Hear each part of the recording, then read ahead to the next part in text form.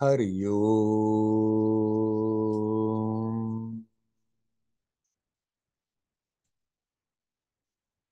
Hari Om.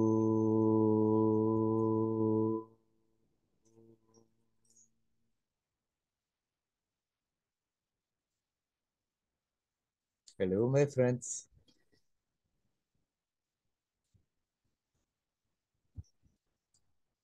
There is something so utterly unaffected in everyone.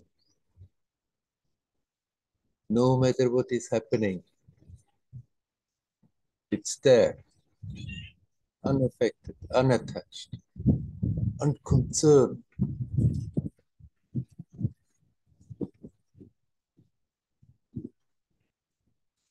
Outside, it may be stormy, may be crazy, all kinds of things may go on. There is always that haven. We can come back home to that.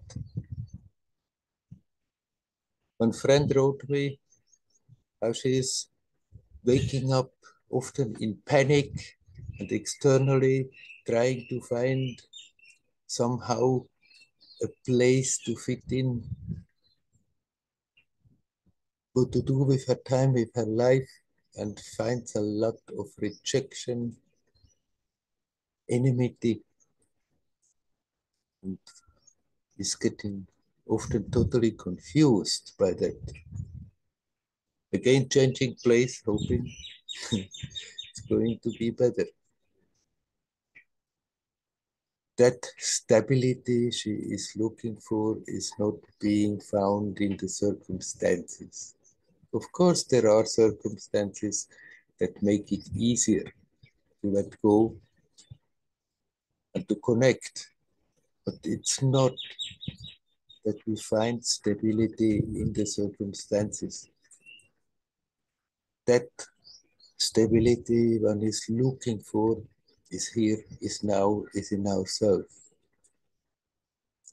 We can become like a rock, immovable, in a river. The waters of destiny are just flowing around. No matter how strong the water is, that rock is simply there.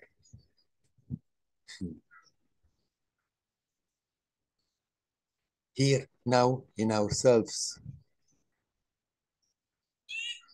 there is that balance, that clarity, that stability. We can try and try and try to find it or to create it in the circumstances, but most likely it's going to be disturbed by one thing or another. Usually there are always a few things that keep on nagging and disturbing.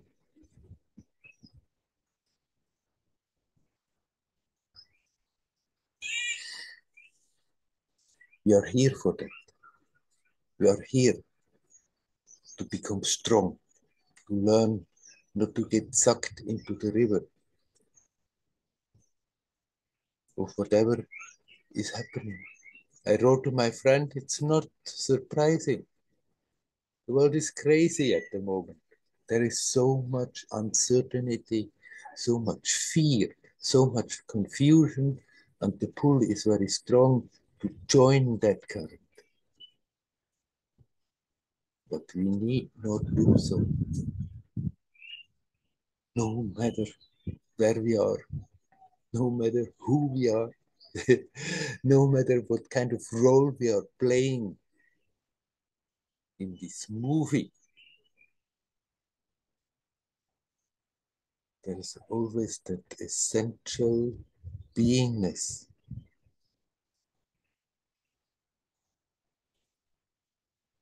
Immovable.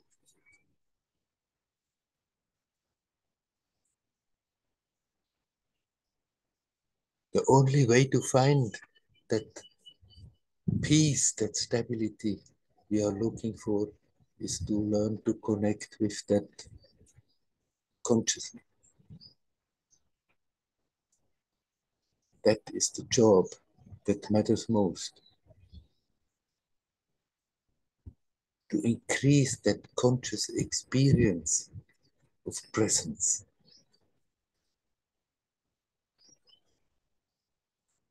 That is what we are here for. That's how we are growing in experience. Essentially, immovable, growing in experience.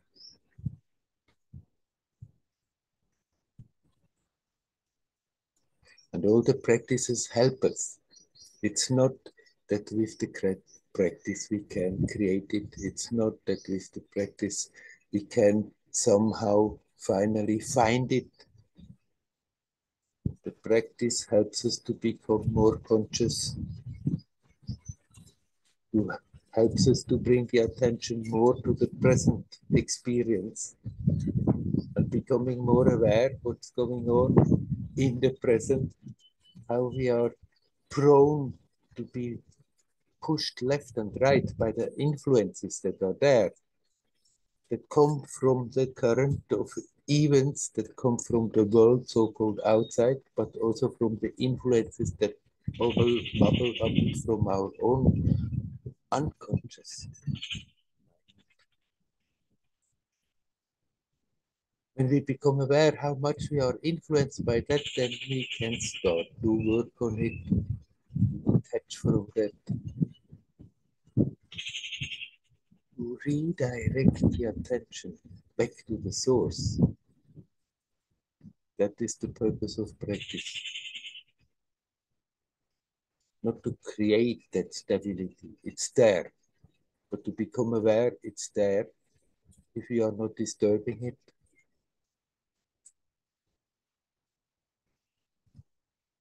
and then learn to make that experience stronger and stronger. Mariana writes me, how can we combine, join, when we are praying to the Guru or worshipping the Guru, join the inner Guru, that it's opening up, that grace flows from the inner Guru, and how to stay there all the time. Now to the first part of that question, Mariano, it happens all by itself. If one sincerely connects with an outer Guru, automatically one connects with the inner Guru. Whether you are consciously aware of that or not, that is happening. Because in the Guru, we are not worshipping a person, but we are connecting with that essential beingness that is clearer manifested in the Guru than in the disciple.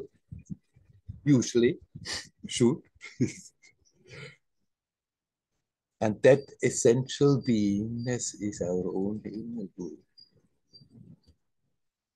So it's not that we have to somehow find a trick how to join the two.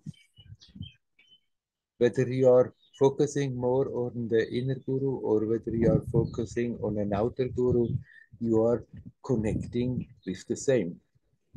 So both aspects are anyhow involved, so you don't have to try to find a way. Now for the second part of the question, how not to lose it. Well, that is our job. That is what I meant, what practice is for. I cannot give you a magic trick that you can just bring the attention into that and then stay there. The old habits, the old vasanas will always pull the attention away again. And the magic trick is sincerely bringing the attention back with persistence and with patience. That is the magic of it.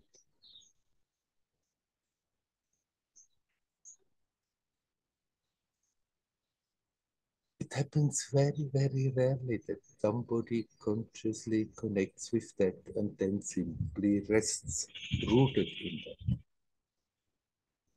There may be a few exceptions, but for almost all of us, there will be a period, for some shorter, for some longer, a period where we are trying, and sometimes it happens while we are trying, sometimes it happens while we are not trying. But if we keep on consciously attempting to bring the attention back to that stability, to that essential beingness that is the inner guru, that is manifested by the outer guru, that is God.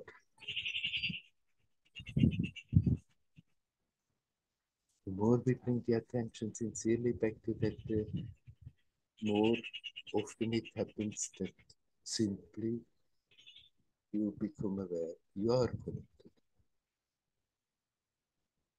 And for those who have the patience and persevere, it's getting easier and easier, and eventually the moment may come that your attention is diving so deep into that you simply don't lose it anymore.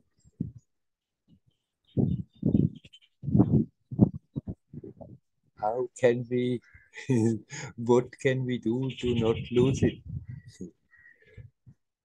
Just bring it back whenever you become aware that the attention has wandered off everywhere else, except being consciously connected with that essence, with that which matters, and bring it back again and again until it sticks.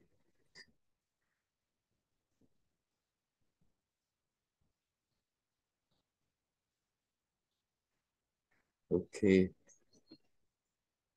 I'll leave the subject, and I'm asking you, my friends, is there anyone here who would like to come in? You're welcome to do so. Now we are 15 people. Is there anyone who would like to talk already? You're welcome.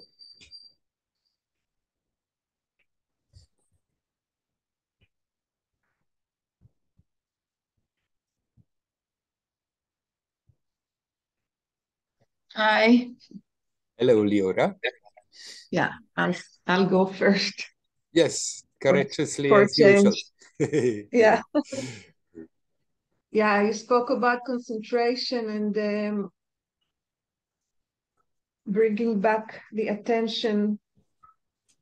Um, so there are many aspects, I would say, because what I feel is there's this thing that happens when there are like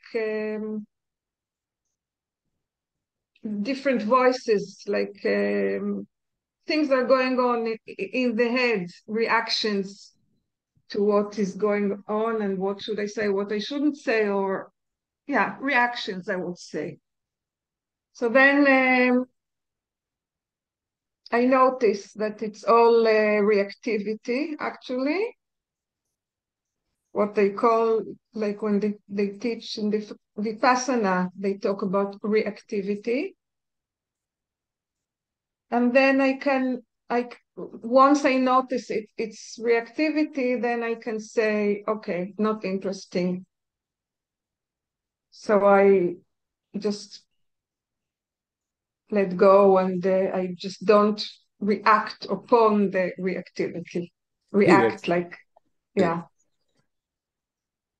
Um, and there, okay, I'll tell what happened on the demonstration last week.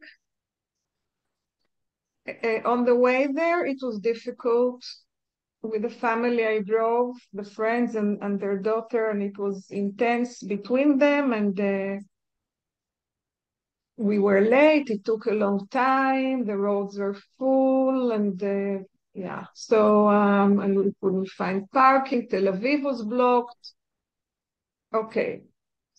finally we got there, happy ever after, and we saw there were many, many, many people, specifically last Saturday because of what was happening before, and the week before. So that like brought the energies up, and everybody was sort of happy. And we didn't go into where all the people were standing. We found a place to sit in a small cafe, and just like from there, we could feel the energy was very, very strong, very united, and very powerful. Um, which was perfect. I mean, this was, of course, the aim of the whole thing. But for me, it actually threatens my nervous system with the lights and the music, and yeah. So I don't go every week, of course, but this specific time was really, really intense. So I've learned my nervous system actually it happens by itself to so I don't know what I do there. I don't concentrate, I don't push, I don't hide. Or maybe this is called concentration, like something in me becomes really, really stable. Because if I don't do that, I would also, I'm under the danger of disconnecting in a bad way, in a Yeah. very unpleasant um, disconnect. So my friend took a photo of me, and when I saw the photo, I said, "Yeah, fine. I think it gave me a reflection of that, that I was okay. It was because I could see on the photo. So maybe this is what you're talking about, actually. This kind of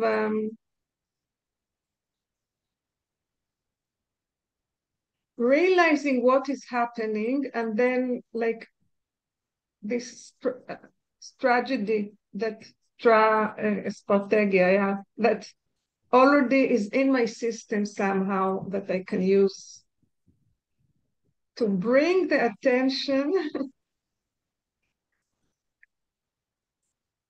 to something in me that is stable actually. Something that I don't know what it is, but maybe it's what you're talking about, really. Yes, sure. That's the good direction. And Yeah, you said there is such an intensity there sometimes that it's a bit too much for your nervous system.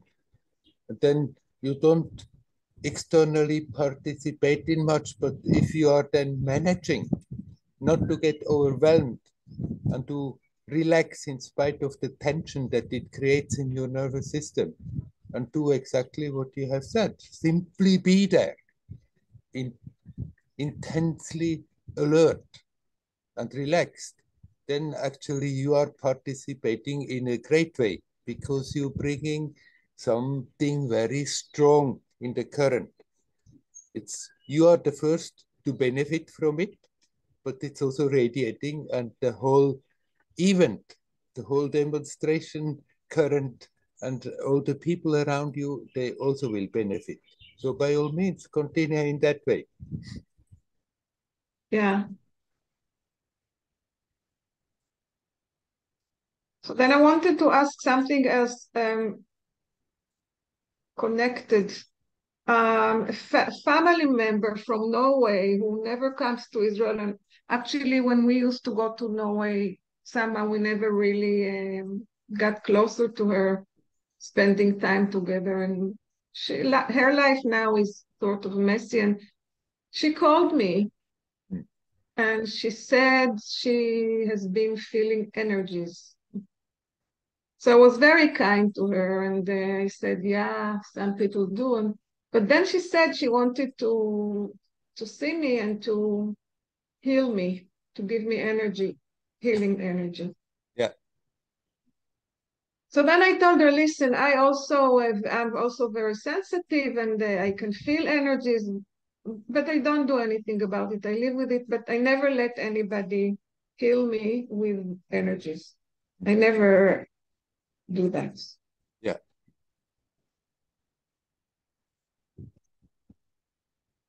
And then we spoke about getting together also with my ex-husband and my children, and somehow it didn't work out, and she put pressure on me. And I already realized that she was a bit off center, Yeah. I would say. She's going through a very difficult time. Yeah. And I felt slightly aggression also. I mean, somehow I felt she should have understood already that we are not going to meet this time. I mean, we're not going to go to Tel Aviv. It was getting complicated. And she kept putting pressure on me through the WhatsApp. Yeah. So I was going through, how to tell her. I really felt sort of sorry for her, really. I wanted to be nice to her. But also there was so, like not aggression, but like, okay, don't you understand? Should I really say it really that clear? Or should I lie? Find excuses? I didn't want to find excuses. I just wanted to be clear. And so then I just had to write, no, I'm sorry.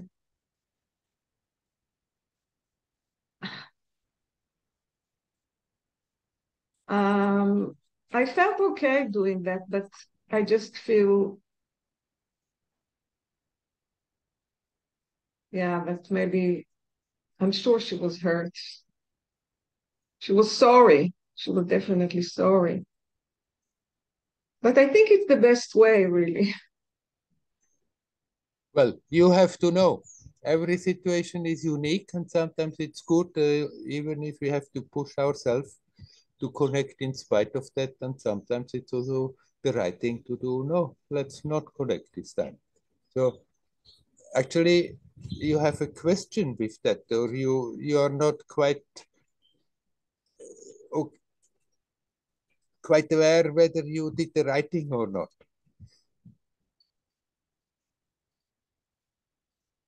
I think I did the right thing. I just hoped, hoped that she would understand without having to go back and forth and at the end just say, no, sorry. Like really, like you talk to a little child sometimes when they nag you about something. So it's just like, yeah, maybe it's not really a question. I think I did the right thing, but Right. Uh, right now, I can tell you communication is not easy. It's worse. yeah, It's worse than usual. People communication was never very easy. People would think they communicate, and actually, each one is talking about their own stuff. They are not quite aware how little communication is really going on. But right now, it's extreme. People are being like in clouds and not sub there is no subtlety, very little subtlety to really understand what others say and really communicate. It always goes somehow off. It's really a phenomena that is simply there. So don't expect people yeah. to react in ways that you would like them to react, because most likely they don't know. And then you have to find your way and do as you did, that which you feel is the best way to deal with the situation. So you say it's yeah, that makes sense. You say it's connected with the situation, how you described it in the beginning of your talking today, Yes, and almost every time you speak, actually. there's a lot of confusion, and it's simply an experience. Sudha also, she communicates with people and is totally surprised by the responses and seeing that they haven't gotten a clue of what she has been talking about. Seeing that they haven't got a clue, you said. Yeah, Okay, okay. that they haven't Yeah, understood and reply something totally different. And yeah. it's like the communication that was always difficult has become more difficult. So it's better to accept that people do not uh, react when you give subtle pointers the way you would hope they would react. Accept that it is simply most of the time a fact now, and then you deal with the situation that you feel you're okay with it, and then that is the right way. If we can, Thank you. if we can without hurting anyone, so much the better.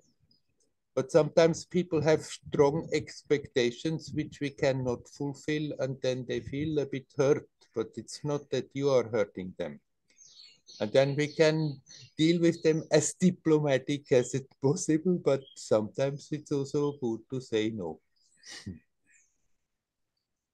Yeah, thank you. That's very important for me to hear, as I have realized that that I have become so much more clear when I speak to people.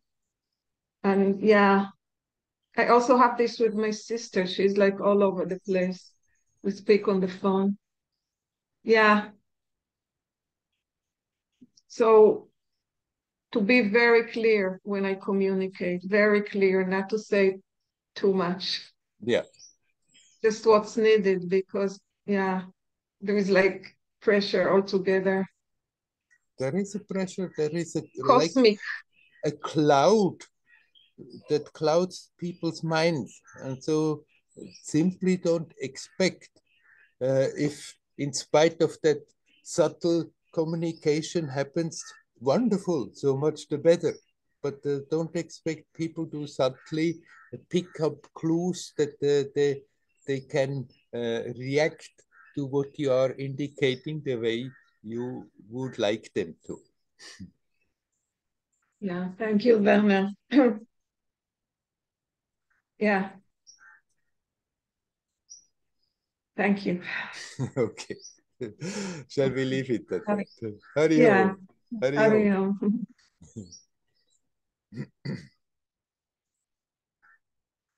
Okay.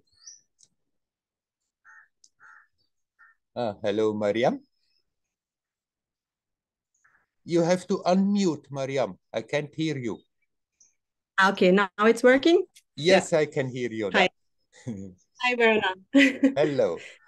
Hi. Yeah, I think that the topics you already touched so today are leading into the direction where goes my questions. Uh-huh. Because you're talking a lot about, I mean, we often talk about that, the circumstances we are in, the times we are in, the confusion and the fear that is around. And of course, it's in my job as a psychiatrist and as a psychotherapist very often that I have to deal with a lot of this confusion and this fear. Yeah. And so for me, always it's very it's very good to connect again to the source and prepare myself when I go to the job. But this week, I felt like I was challenged in a very special way in that field, because I have a 15-year-old girl that is coming to me since I think March, and I knew already she's really in a really deep, chaotic state sometimes, and also out of control. And what happened last week was she was coming to me, and 2 days after, she had to kill her cat, the family cat, in a very cruel way. And so I was dealing with that from the weekend on in emails, and she went to the hospital, and I had to talk to the people around her and the family. And then she came also to me again to see me. And what is coming up after I met her again and we were talking about it, and she didn't feel any regret about it, that I wanted to ask you also. I talked with 2 friends and with a colleague about it, and I wanted to ask you what you think that is happening when someone is killing someone or killing a pet or an animal, something that is close to them. I thought about also if it's like these dark energies we sometimes talk about, and it's yeah, I don't know, maybe just, you know, like really she's lost the way out in her life in a way. And because usually I connect with the people who come to me and try to understand, and you know, but I feel in this case it's important for me to not connect so deeply. So my questions is, what do you think about when it's happening something like this? It has to do with the dark energy sometimes you talk about, and how to deal with it, or yeah, that is my question. Mm-hmm. I mean, all actions that are not connected with the light have to do with the dark energy. Not only now, but that was all the time like this. Right now, it's very strong. The energies are very strong, and if you are opening up, it comes in very strongly. And so, especially somebody who's already unbalanced can be easily subjected to be overwhelmed and do idiotic actions that they wouldn't do normally. Now, should you not connect so strong? You can connect, but at the same time, when you connect with yourself and connect with that immovable aspect of yourself that I have been talking about. And even if you, in the session while talking to her, you lose it, then it's good if you can have after that some time where you are coming back and relaxing and letting the energy that is still stuck in your system, that you let it evaporate again, that you don't keep filling up and filling up and filling up, otherwise it's becoming too much for you. You don't have to start to be afraid of connecting with them, because then you cannot really do your job. Then you become cynical and you just become a prescriber like many. But while you connect, you can learn that you connect with that immovable aspect in you, and then relax in that, and then the energy, the negative destructive energy that comes in doesn't have so much capacity to hook onto something, but just is passing through. As I said before, you become more and more transparent. What, I didn't get that. I become more transparent, that the energies are just going through instead of somehow hooking into your system and being stuck there. yeah, yeah, okay. Mm-hmm. Now that makes sense. Maybe it was just hard to stay connected somehow to myself, I felt, when I realized that the reaction maybe I expected when I asked if she feels regret. Mm-hmm. And I realized, wow, no, she's far away from that. She's not. There was a moment, I think, maybe when I lost something, or like I was surprised, or yeah, it's something I didn't expect in that moment, and then maybe I lost some of the connection I usually can keep. Mm-hmm. Of course, that may happen time and again, that the situation somehow shakes you out of it. But then if you remember, as long as you don't remember, you can't do anything. But the moment you remember, you become aware, then first job is to bring the attention back as good as you can. Yeah. If you look what people are capable of doing and how they are functioning, then sometimes it may shock us, and then we get a bit unbalanced for a moment. But then the first is to bring it back and accept, okay, this is the situation. People are disconnected from their natural state. That's why they can act like this. I mean, evil people are doing evil actions because they are totally disconnected from their natural state, from their true nature. And some people, they want that and they create such a wall on purpose.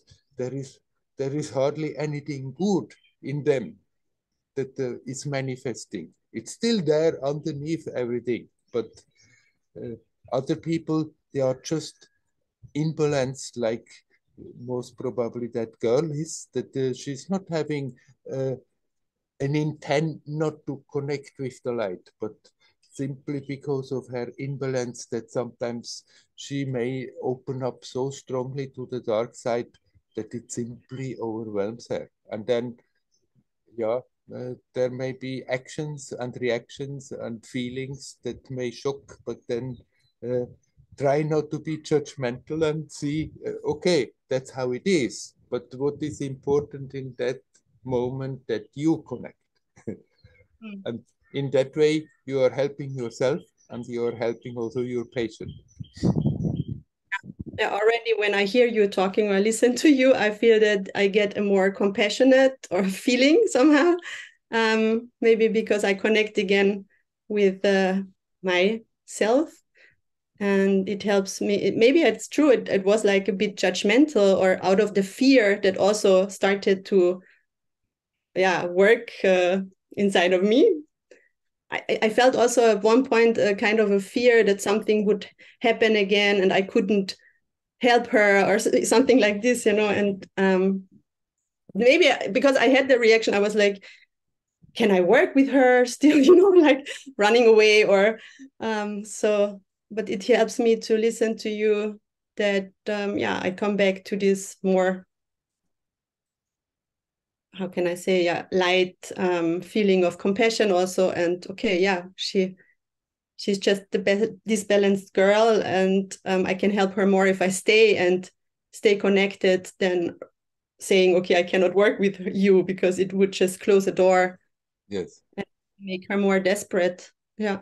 And the more firmly you are rooted in that, the less that feeling comes, we need to judge and create a distance and create a wall. But then we can see, okay, there is just that that unbalance and that disconnection. And somehow, uh, when you see it, then you stop blaming, then you see simply the situation and you do what you can. And then you said, maybe I was afraid I'm not capable of helping her. You can do what you can, and then whether finally it's helping her to work her way out of it or not, that doesn't lay in your hands. It has also to come from her. You can help her, you can give the pointers, you can support, but then ultimately everybody has to make the decision for themselves. Yeah. Right. Okay. Thank you, You're Hario. welcome. Hario. Hario.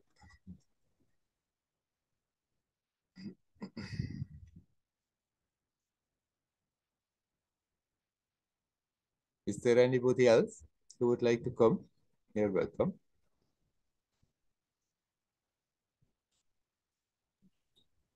So I will come again Yes, as Leora. everybody is really quiet. Also in connection to what Mariam shared and what I shared before about criticism, like the difference between criticism and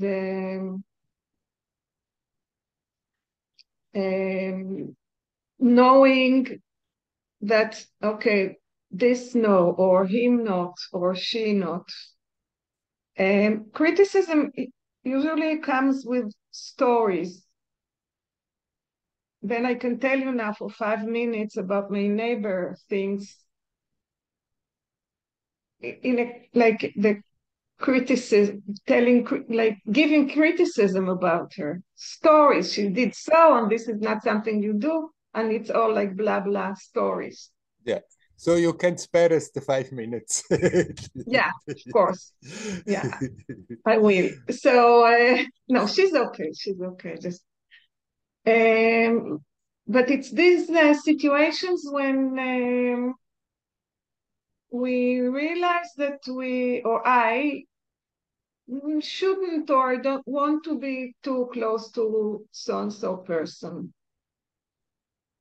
And it doesn't even matter why. I mean, they talk rubbish or if, if they lie, I don't know, whatever. So for me, it's something new because I used to be involved with myself in the criticism with the person and get all mixed up. I would have a relationship with them, but then I would criticize and then like, you know what I mean. But now I'm more clear with myself about, like we have in Hebrew an expression, not from your honey, not from your sting. Like, should be careful with this person, not get too close. So that's a whole shift for me in life to like actually like what I did with this person from Norway. Um, and also with people that I do want to keep the connection somehow with my sister, where it's really, really complicated. And we had a long period with no communication, where in spite of all the criticism or negative, not even negative, like she's impossible in a way. What can I say? I'm sorry. She's difficult. But I do want to keep relationships with her. So I have to do it really wisely. Right. And you said, I don't have to be too close. So you can choose, you can feel. Now, with your sister, you feel it's somehow on the program that you keep the touch, that you keep the connection. But that doesn't mean you have to keep contact or be close to impossible people all the time. If you don't feel like connecting and keep your distance and it's goes smoothly, then that's fine. It still may sometimes you meet and then you okay, you do what you can, but it's not that you have to think now you have to keep contact with everybody, even if somehow there is a total disharmony. Of course, in Mariam's case, then it's a bit different. It's a Yeah, of professional situation, and so it's better course. not to run away. But you can very well choose what you feel, and you choose with you choose with your sister. Okay, that's on the program in spite of its having challenges all the time. But then you can choose with other people where you don't feel it need to be on the program, that you rather go a bit around them. Nothing wrong with them. That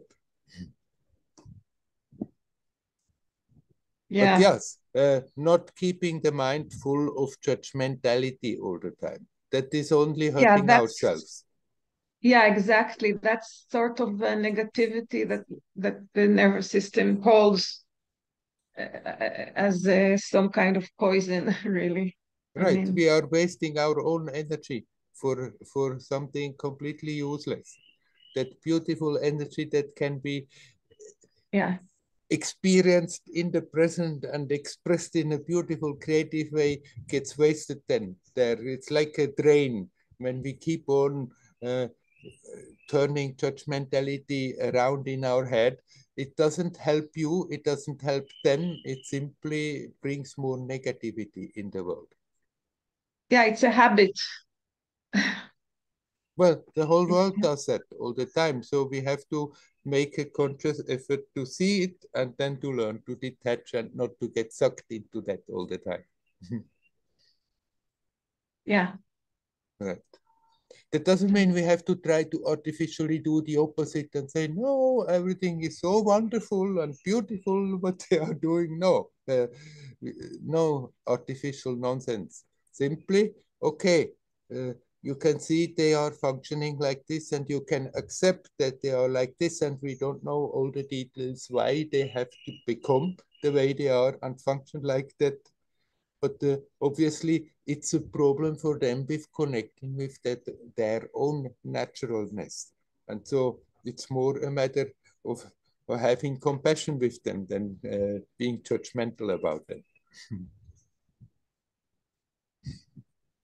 Yeah, compassion is easy like that, because if something in me lets go, then compassion is natural. But it's Yes. different compassion what again in Vipassana they teach the for 45 minutes you sit and you recital the sentences. May I be so, may I, he will be so. To practice compassion and mudita and all that. Yeah. And I did it. I hated it, but I did it. But it's different when something in me lets go, and the nervous system somehow is more organized and also connected to the whole body and to the brain, somehow to the heart. Then there's more space, and then compassion is actually this space. It's empty. Right. It comes, Yeah. it's not something that you have to practice, it comes naturally. Right. Yeah, but you have to, I mean, I have practiced, but since I've been with you, it's different practice, but still, yeah. Okay. I'm not saying anything against all those practices that can No. help us and open up to that, but then the real compassion simply spontaneously springs up. Huh? Yeah, when there is a deep letting go of habits and of, yeah. And one main thing that is preventing that is just holding on to judgmentality, to standing into judgment over what people are doing, what people are saying, how they are acting, how they are reacting, what their mental state is, and all that. That judgmentality prevents us from the natural compassion to manifest. Yeah, but I think it's a sort of protection that many of us develop as we are afraid of letting go and just like be, sort of opened and aware without being hurt. So judgmentality and criticism are like our ways, I think so, maybe to protect ourselves. Yeah, no, not to protect yourself, but to protect your self-image.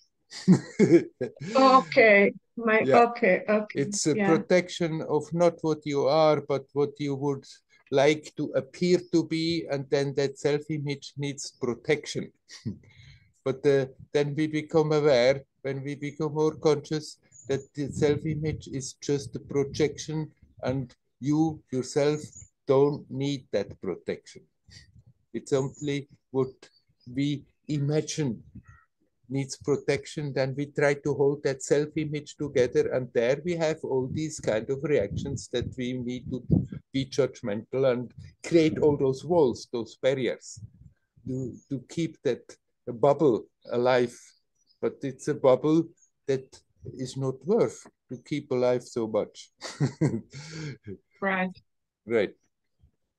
Yeah, that's heartbreak. I mean, yeah, touches my heart. Thank you. All right. Then we leave it at that. Hariyo. Yeah. How do you?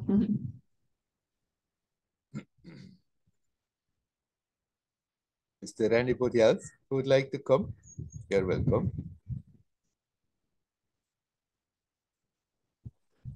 Hello, Anita. Hello. I'm not sure how to put the question. Let's try, huh? I try. But when you talk today again about this coming back into my center, becoming aware, being consciously conscious, I suddenly was wondering, because then you say also, yeah, and sometimes you cannot do anything if you're not aware, you're not aware.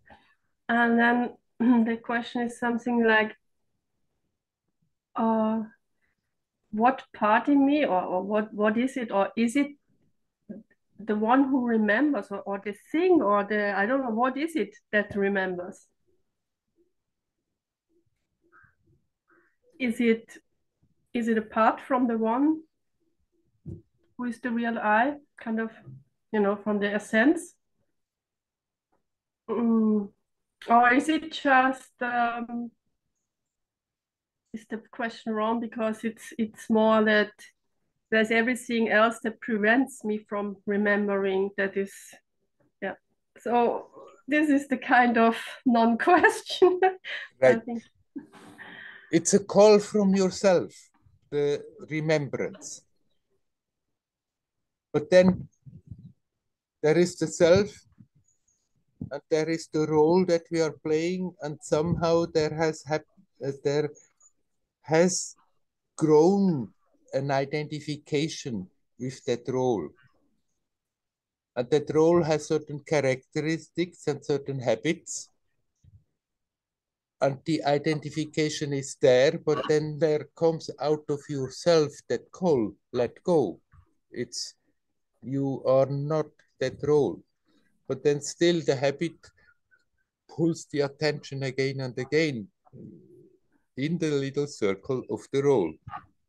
But that the memory comes is a call from the self. But then in our conscious experience where that identification is alive, that me, I am a person, then there, that's part of the game. There is that possibility then either to open up on one side or to close, to open up to that source, to that call from the self, or then to push it aside and insist on the old reactions.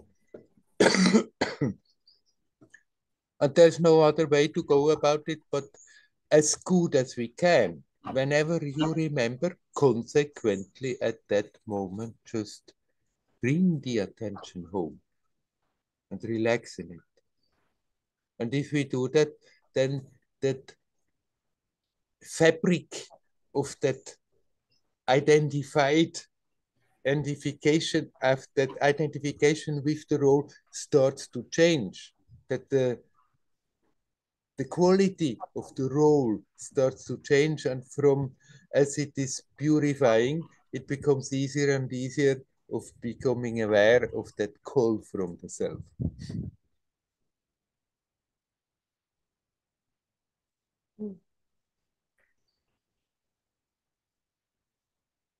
so.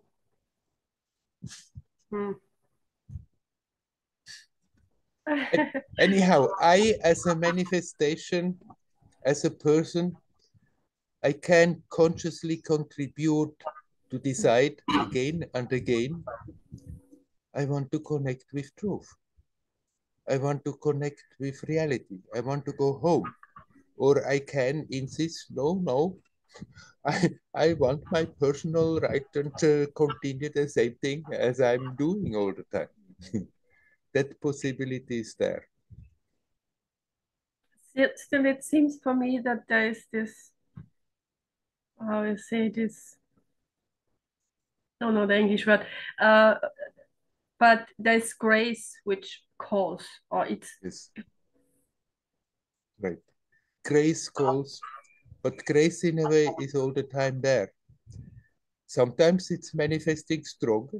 It comes more intensely, but it's there all the time. And with the grace, we can open up to the grace or we can close ourselves. That much is making a difference. Yeah, but this is also not my choice, or I mean, if because of my karma and everything I was involved in, and what I grew up and so on, I can't consciously decide. I mean, I can when I hear the call. I think maybe that's when I can make the conscious decision. I want to hear you more often, or something like that. Right. Or Right. That's what I mean by telling when you remember. then you can do something about it. As long as we don't remember then what you are describing, then it's just those mechanisms that functioning, those conditionings that have come from all kinds of directions that are pushing our actions and reactions. But when the memory comes, then at that moment, it's the call from the self, and there we do have the possibility to really consciously open up to that, or rather turn away from it. You mean this is a conscious choice? Right. That is the part, that is the game of this world. That is why the whole story does make sense, that we are here. Otherwise, if it was simply a mechanical thing that has to unroll itself, it would be somehow totally senseless, but it is not. There is that little aspect of creativity and freedom in the consciousness manifest, that there is from moment to moment the possibility to open up to the source, to the truth, or rather to close ourselves to that. And the more you are exercising it, the more naturally that call will come and you will hear it and open to that. The force of the conditioning may overwhelm us time and again, even when we are conscious. But the very attempt of opening in the right direction is doing something. And if we do that again and again, that becomes stronger and is slowly getting stronger than the power of all the conditioning that is there. So there is no need for hypnosis to reprogram the subconscious for whatever reason. There's a lot of that kind of stuff going on, and if somebody feels attracted to do this kind of thing, it's not, I'm not saying it's wrong, but it's still finally coming from moment to moment. It's coming to you. It's you who have to make the step, and it's not somebody who can hypnotize you to do so. Or there you can learn self-hypnotism. Basically, it's simply consciously rearranging a bit the conditioning. So, because the hypnotism is in full swing now, all the time, when we are functioning without being conscious, then everybody is totally hypnotized in playing their role and identifying with it and just acting out of all the push and pull that come with that conditioning. That is the big hypnotism. And learning to open up to the source is basically learning to de-hypnotize ourselves. If somebody chooses to get closer to that by doing this conscious self-hypnotism into the positive direction, that may help. But eventually, it's not that we have to hypnotize ourselves to be.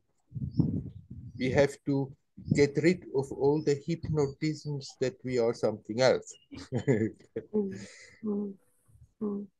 I just came to this idea because I have a friend, she's doing hypnosis to bring people to be successful in business and things like that. Ah, right.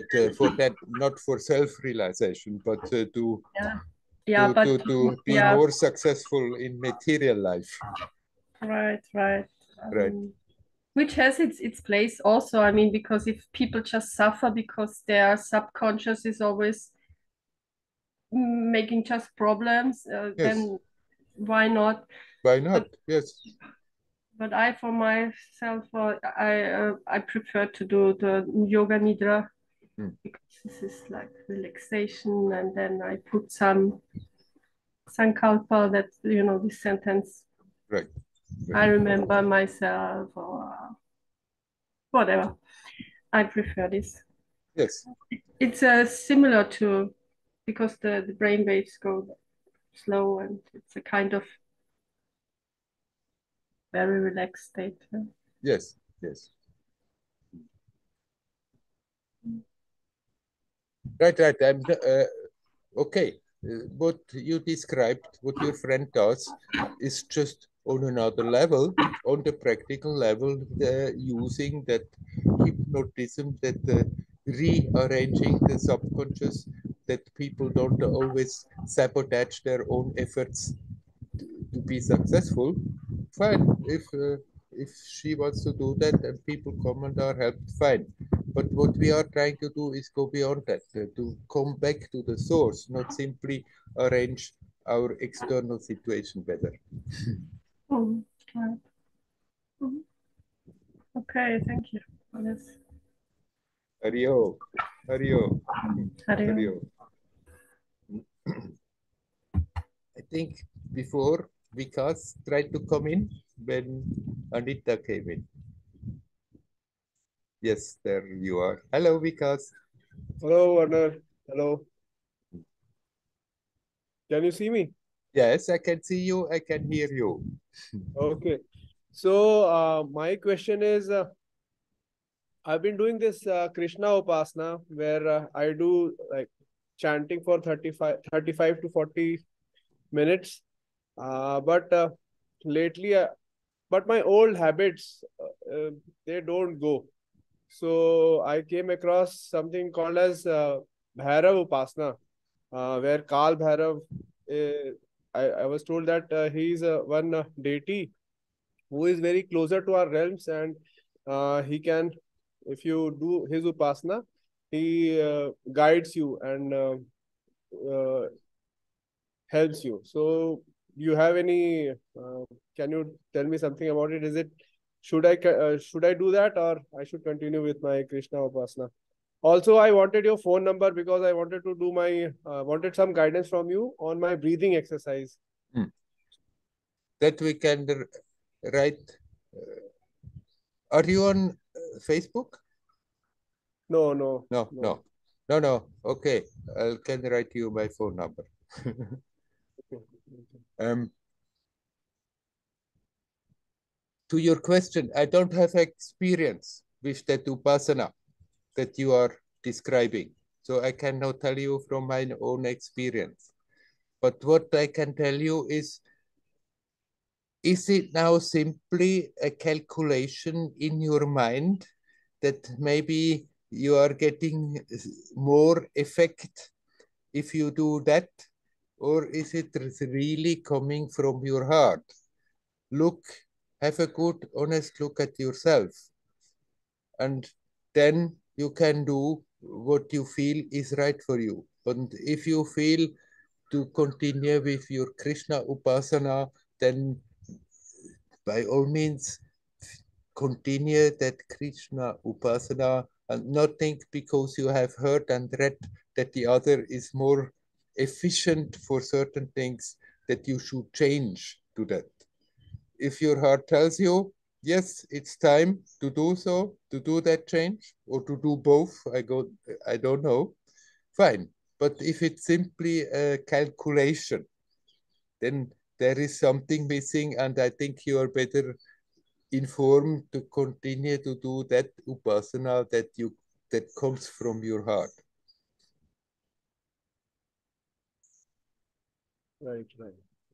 Right. I'll do that. Thank you, Hari Om. Hari Om. I'll write you a message at the end with the number. Right, right. Thank you.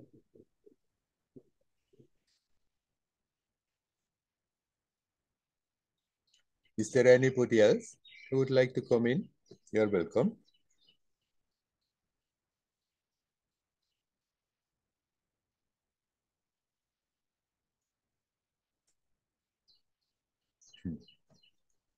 And let me say something more to what we just discussed with Vikas. When we are doing spiritual practices, especially when we're starting something. Often there is the feeling, oh, yes, there is something there.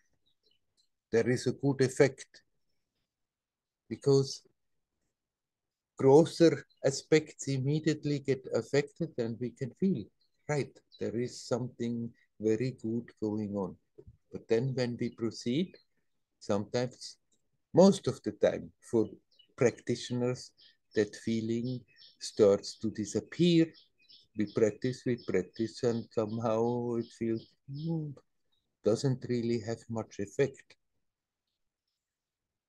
And then we always can read and hear from all directions wonderful things, wonderful practices, and people are gushing with telling us how much effect they are experiencing. And then one is always tempted, oh, maybe I should do something else. It would maybe have a better effect. But if we do that something else, with the first enthusiasm, it may feel again, oh my God, yes, something is happening, something is really going on. But if we go on with that same practice, the same thing will happen again. That somehow the feeling comes, hey, I keep on practicing, keep on doing, and not much is happening, but actually still something is happening. So we have to learn to be very careful and really have a good look at ourselves. Does it really come from deep down when we want to change our practice? Does it really come from my heart? Do I feel in my heart, yes, this is the right thing to do? Or is it simply because we are getting convinced in our mind, maybe we could be more successful and more efficient and somehow squeeze something more out of it if we change? It's not meant that if we have chosen something that we need to continue with that same thing for the rest of our life. But basically, it's good to have a basic direction and build up on that. And then if a new aspect comes in, we can consider it, we can check it, and maybe we can integrate it in our practice that we are already doing.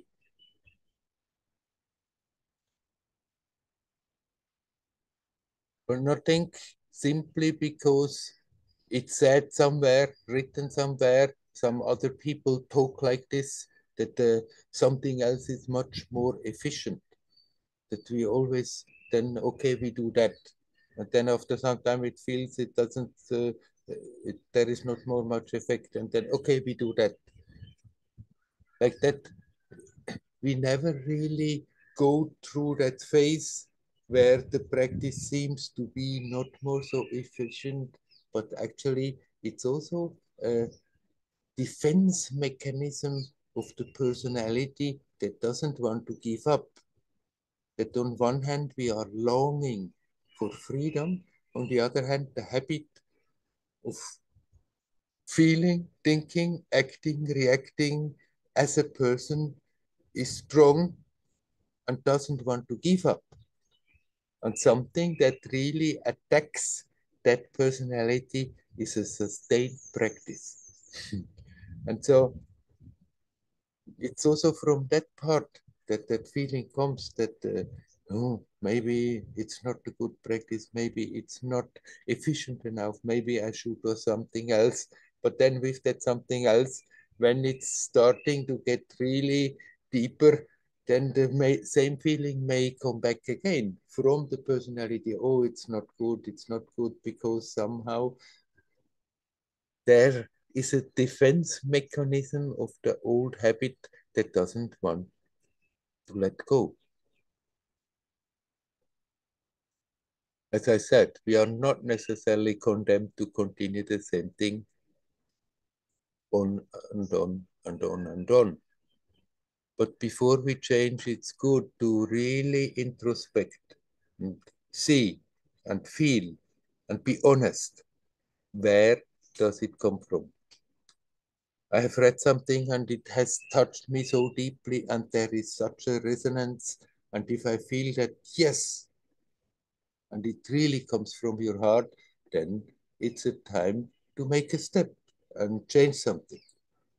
But if it's simply that calculating mind and thinks, oh, maybe I can get out more of it, but it's not something that naturally would come from you, then better don't go for that.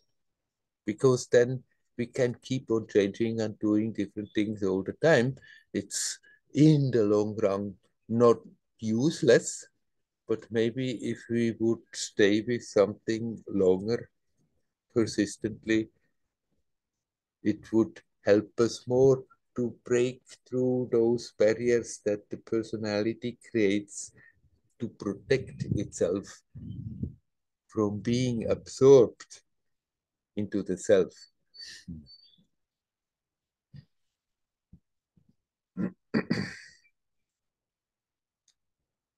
All right. So I'm asking you again, my friends, is there anybody else who would like to come in? You're welcome.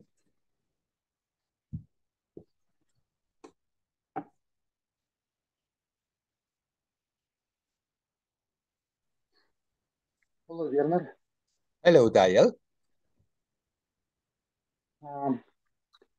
I asked you last time about meditation on small spot and meditation on total body. Mm-hmm. And still, I would like to clarify it. Yeah.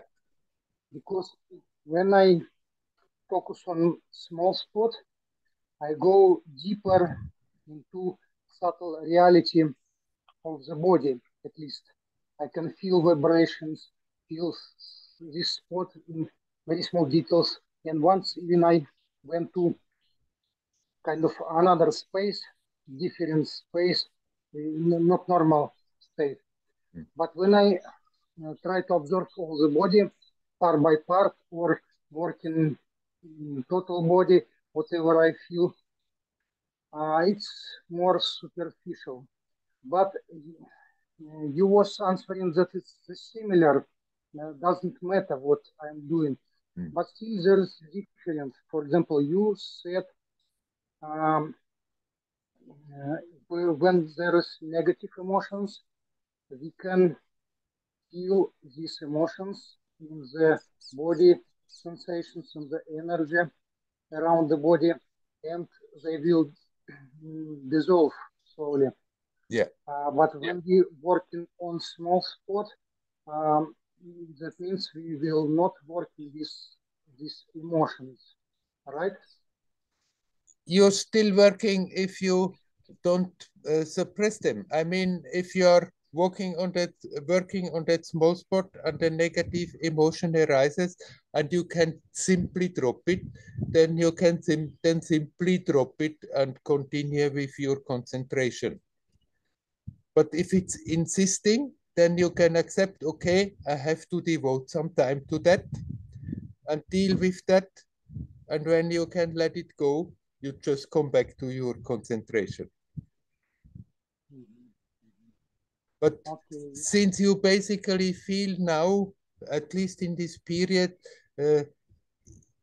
you are more drawn to that small spot aspect meditation than more going throughout the body, then by all means do that. And if emotions come up, you see them, you can just let them go. Let them go. Don't think you have to go through the whole process all the time. But if something comes insistent and anyhow disturbs you in your meditation, there you can surrender to the fact, okay, I need to devote some time to that and let it evaporate. And once you are capable, you come back to your concentration. Okay, I will try. And another thing I want to ask you about similar stuff. When you said, if I say I can feel this I, how it's reflected in my senses, basically I feel body sensations. I feel myself in the chest or in the head or in the belly. So this I, the presence of I feel through the body sensations. So, and how this connected with working with a small spot? Is it so different approach, or there is kind of different? It's a slightly different aspect of the same approach. But if you feel that you are benefited by just focusing on that small spot and concentrate, then you simply continue with that. Yes. Okay, Werner. I have to practice more and more, and only this will give me understanding.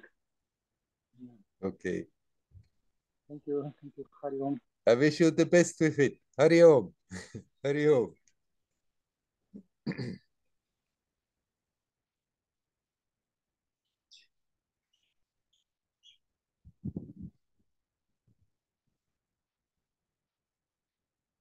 Is there anyone else who would like to talk?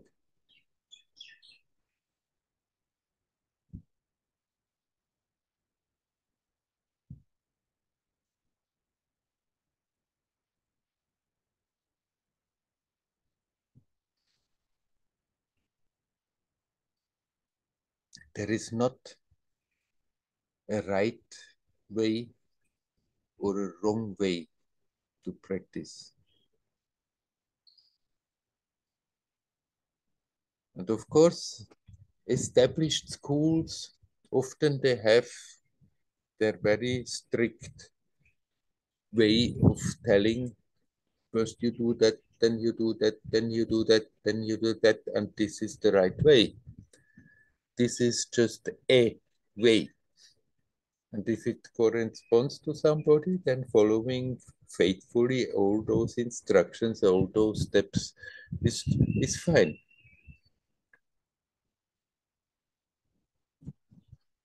But whatever helps us to really connect with that sense of presence. And often I said, if you just say I, immediately you are touching that sense of presence. But of course, somebody who concentrates in the present is also touching that sense of presence. We can also combine it, but we can also just do one aspect and not do the other. Everybody has to find their own way. And in that sense, I said before, we have our basic approach, and then as the time passes, sometimes it changes a little. We are adapting new aspects, integrate them. Maybe we let go of old aspects that were included. That is perfectly fine. But it's not that we have to have always a doubt, am I doing the right thing or am I doing my practice wrong? And so often one can have the feeling that one is wrong if one is just looking at what a particular tradition is saying, because their tradition may put it very strictly, chuck, chuck, chuck, chuck.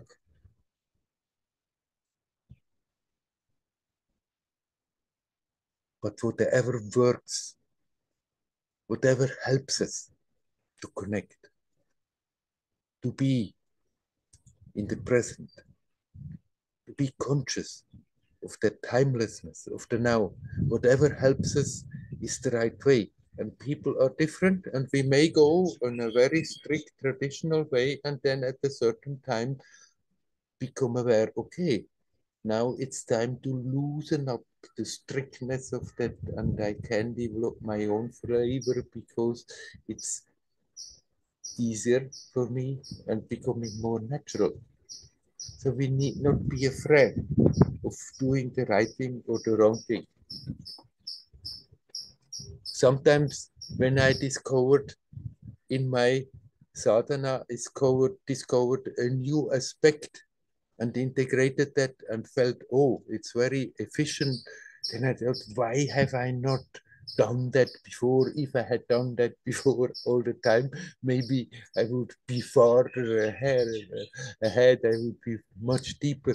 No, at that time when it comes, it was right, and it helped to do just that, to more powerfully connect with that sense of presence, with that essence, with that base that is always there.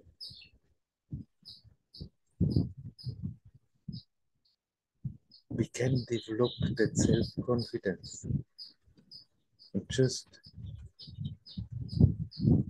have a good look and see how we are estranging from that and how we can bring the attention back on that which comes naturally and easiest.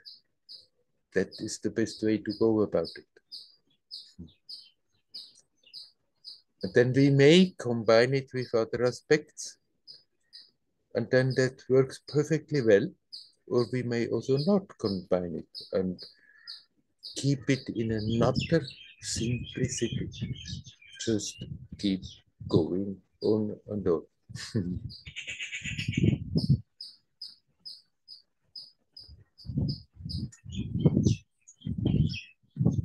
The essence is the same, the minds are different.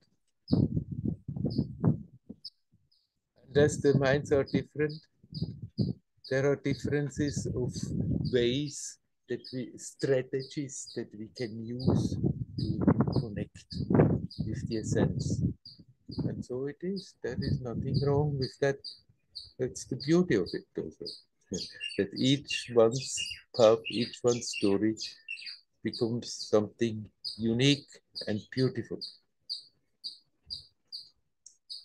What we are looking for, what we need to do, is basically so simple. What is not simple is to confront all the barriers that come out of the subconscious, and then in spite of it popping up again and again and pulling us away all the time and again, in spite of that, to continue. That needs courage, that needs perseverance and patience. But what we need to do is basically simple. And so if we choose something and that works, then it's fine, and we should not sabotage ourselves all the time, thinking maybe I should do it a bit different or should add something or something is not wrong because basically the teaching is like this or like that. If it works, go about it. And then if a period comes where it's not so easy, then we just continue. We know it works, but somehow we may have to go through a period where there is more bubbling up from the subconscious, where there is somehow more difficult influences from the outside, whatever that is, wherever the obstacles come from. Then if we keep going, then that we are going through that again, and there we become aware, yes, it is very efficient. Once you are rooted, once you are really living from that perspective, you don't have to use the tool anymore. And yet, many Mahatmas, they still will practice their tool because it's simply one way to intensify that sense of presence, even if they are rooted, even if they are not losing it. Doing the same practice in spite of that will harness a lot of energy, which is beneficial for them and which is also beneficial for the whole world.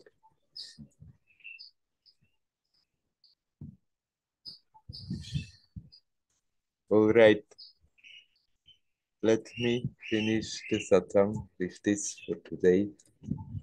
I wish you all well. Hari Om, Hari Om, Hari Om.